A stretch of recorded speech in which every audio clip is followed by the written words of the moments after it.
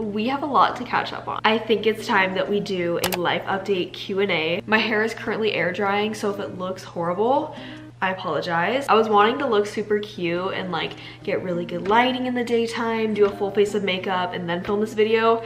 But then I was like, no, let's just do it now. I'm about to hit the hay. Yeah, it's fine. I hate long intros, so we're just gonna get right into it. First question, are you gonna get your master's as well? I'm not opposed to it, but as of now, I simply just want my bachelor's degree. That way I can have something to say that I did the 4 years of college. That's always been extremely important to me, and so just having a degree that I can physically hold in my hand is something that I'm gonna be just extremely proud of. And if I decide to not continue pursuing social media one day, knowing that I have this degree to fall back on would be enough for me. Like I said, not opposed to getting a master's, but it definitely would be a lot more work. Realistically, it would probably be something that I would go back and get later on in life once I completely stop social media for good. How to deal with people who talk bad about you. Literally, just don't. Cut them out. Why would you want to stay friends with people who talk bad about you anyways? Life is way too short to keep making excuses for people who don't put you first. Favorite coffee slot?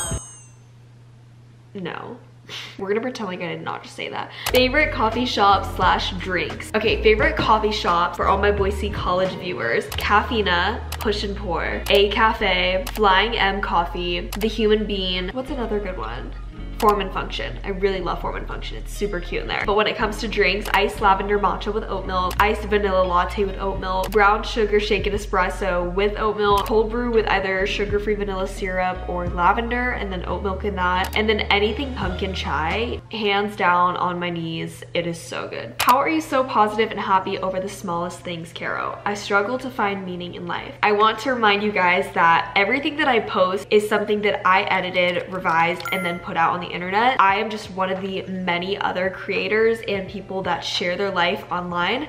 So please don't ever compare yourself to an unrealistic standard. Even though what I do put out is 99% me, authentic, and I always keep it real, there is the small percent that you guys don't see, like when I have really bad days and when I'm down or sad. Things that make me super positive and keep me positive is just surrounding myself with people that make me feel my best, because it is really true, as cliche as it is, that you are who you surround yourself with. And if you don't believe that, then maybe you have some things that you need to reflect on. I do not want to be known as hanging out with people who talk bad about each other, have no goals or aspirations in life whatsoever, and genuinely are just crappy people. I want to be known as somebody who has friends that are just kind, genuine people, and emphasis on the word kind. I think as I've gotten older, that's just something that's become a lot more important to me, because it's not only something that people our age see, but kindness can be seen in so many different levels and ways, from people younger than us and then people older than us. And yeah, you only live one life, so don't be a bad person. Plans for your 20s. I love you, by the way. I love you too. I know that life changes and things don't always go according to plan, but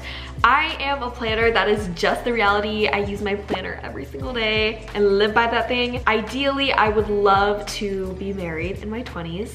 I would love to at least have one kid in my 20s. I want to graduate college, purchase another home, keep building up my credit, just travel and be happy, all while remembering that God is at the center of it all. And without him, I don't have anything. I would say this semester especially, I have really grown in my faith. Learning more about the Bible, having talks and praying one-on-one with Jesus has been really transformative in a way that I was not expecting to have at all this semester. I will credit a huge part of that to the people that I keep close to my heart and in my circle. That has played a really big influence on that journey. So I want to keep growing in my faith and just being me and not conforming or changing for anyone or anything. Are you still in your single girl era? No. What's one thing you wish you never gave up on? Gosh, I really wish that I had given a little bit more with singing. That is what started my channel in the first place. For anybody that is new and has no idea what I'm talking about, that's okay, I'll explain. In a nutshell, when I was younger, before I started YouTube, I used to sing the national anthem at all of the University of Texas sporting events. So today, I'm gonna be singing at the UT volleyball game, and UT is, well, that was really bright. Stands for the University of Texas the Longhorns. I've been singing for their sporting events for the past 3 years now, I think. And yeah, this is just gonna be another vlog.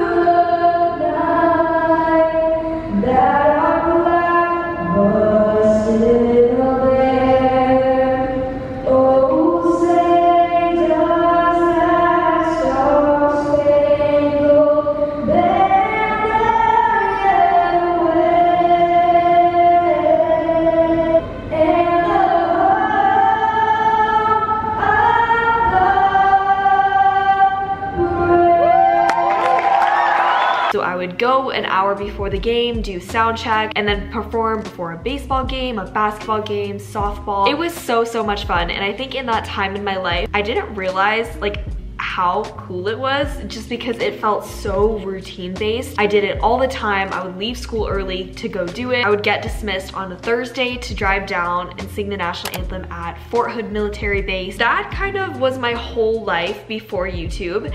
And then when YouTube rolled around, I started filming and writing a lot of songs.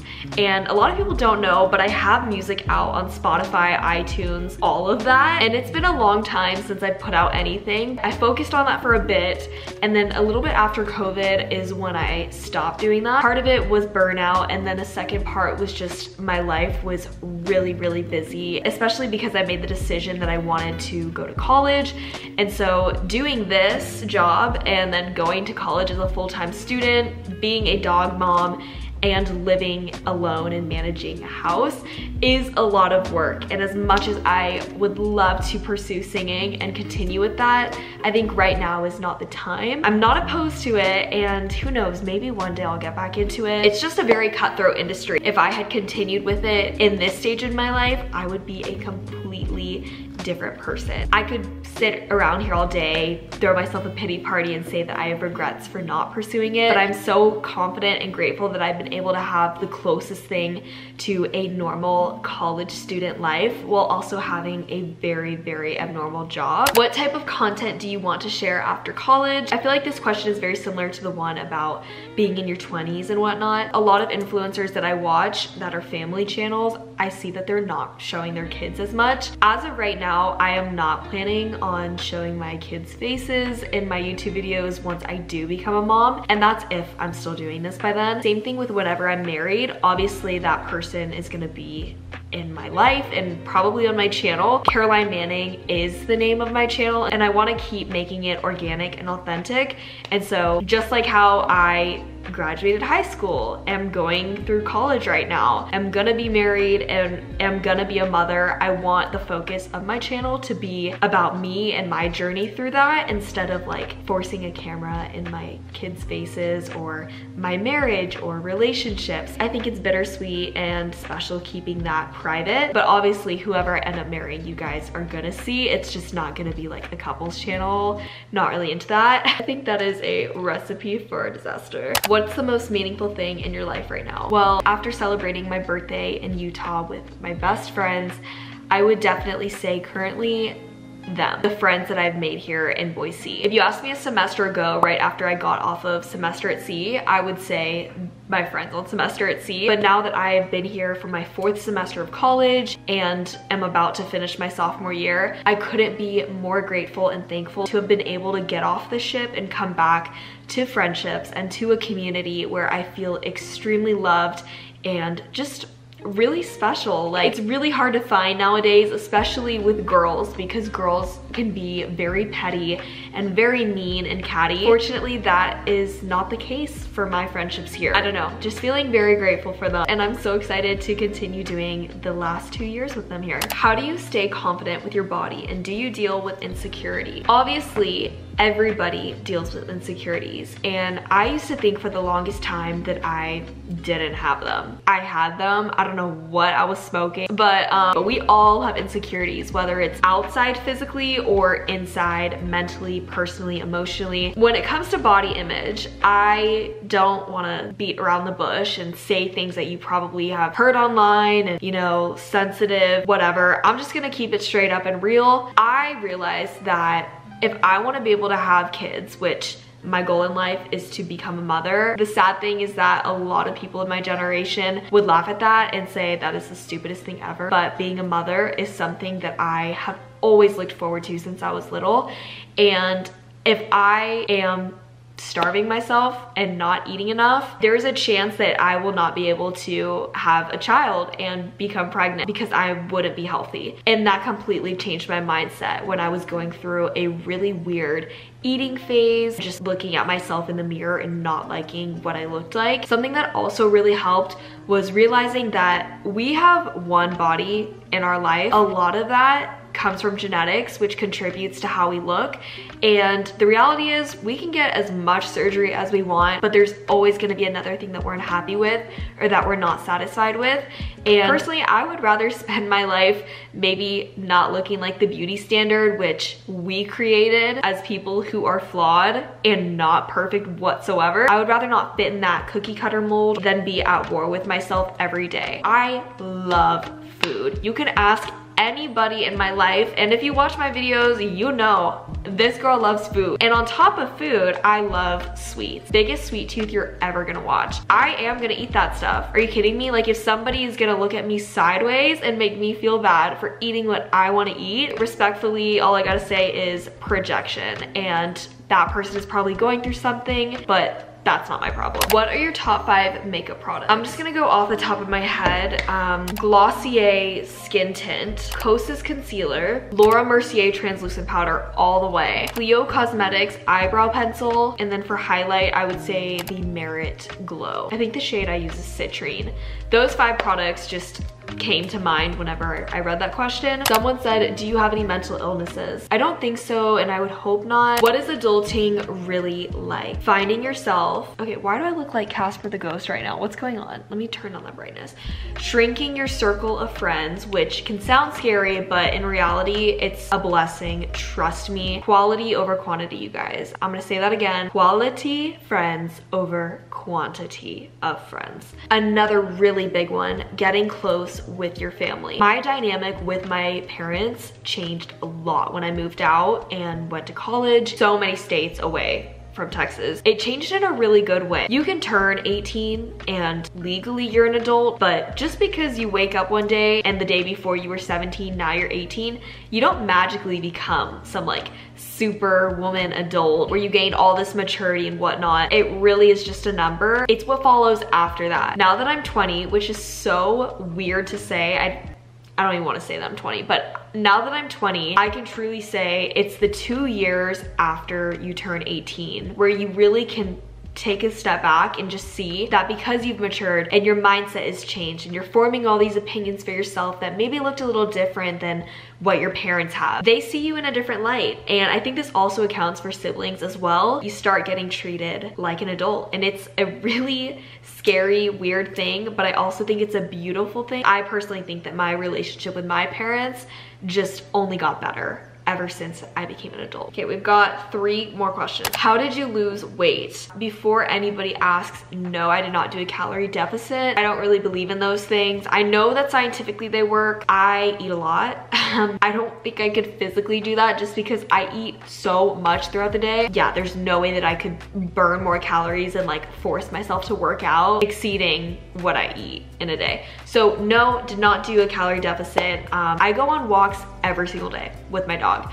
If it's raining outside, sorry Matcha, he's staying here. I'll go to the gym and just like turn on a podcast. If I don't hit 10,000 steps a day, okay, that's fine. As long as I'm walking and moving my body, that is enough for me. I started lifting heavier weights, not really in my upper body or my arms, but definitely for my glutes and my legs. Doing bar and Pilates also really helped change my body a lot. But I would say the biggest thing is up your water intake and just don't think about it. It's easier to say than actually do. The times where I was so unhappy because I felt, I don't know, bigger than I usually am was because I was so focused and like micromanaging what I looked like, what I was eating, and if I was working out long enough. And that's not healthy at all. And if there's anything that I took away from that whole journey of losing weight and whatnot, it's all from your mindset. And if you're constantly stressing yourself out, you're gonna feel it in your gut and you're gonna feel it in your whole body. And yeah, you're probably not gonna see any progress because you're making yourself physically ill. Also, a big contributor, which maybe I should have started off with this, was getting off the pill.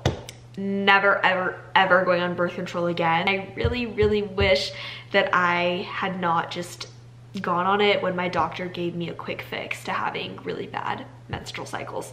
So, but that's besides the point. Yeah, getting off the pill, I lost a lot of weight too. What did you want to be when you grew up as a kid? When I was little, I always wanted to work at a nail salon. I still want to do it, maybe for like a week, but I think as like a full-time job, probably not. Now that I know how gross people's feet are, nope. I would do fingers though and do manicures and stuff. My respect for people that work at the nail salon is through the roof because the things that those people have to deal with, no ma'am. Yeah, for some reason I always wanted to work at a nail salon. I like told everybody that and I just like paraded it around. I was like, I can't wait to open my own nail shop. I can't wait to decorate it really cute and like give people foot massages. Now that there are really scary men out there, absolutely not. You will not catch me giving a foot massage. Okay, last question, and I guess we'll end on this one because I want to form into a question. So someone said, when's the next podcast episode? So I have a podcast on Spotify called Letters from Caroline. I started it my freshman year of college in October. It kind of was just like a spontaneous, whimsical thing. I didn't set it up through my management team because I didn't want to make profit off of it and have sponsorships. I just wanted to make it authentic. I didn't want anybody to hold me to a schedule. I just simply wanted to record when I felt like it and then upload it. But it's been a while. I think it's been over 6 months since I posted my last podcast episode. So if you want me to release more, comment down below and let me know. I don't know, I guess that's all I'll say. But I'm not opposed to it. I still have all my equipment. I can still film and record some. I just don't know if y'all want me to. So on that note, I am going to bed. I did in fact take my retainers out because I was doing homework before this. They're going back in and girly is going to bed. So if you guys liked today's video, make sure to give it a thumbs up, and if you didn't, don't do anything. Thanks for joining me, listening to me chat and ramble. We're GN streaking it right now because I'm about to collapse. I love y'all so much and I'll see you in my next video. Ciao. Just a cup is all I need. I can close my eyes and breathe. A song in good conversations tastes just like medication.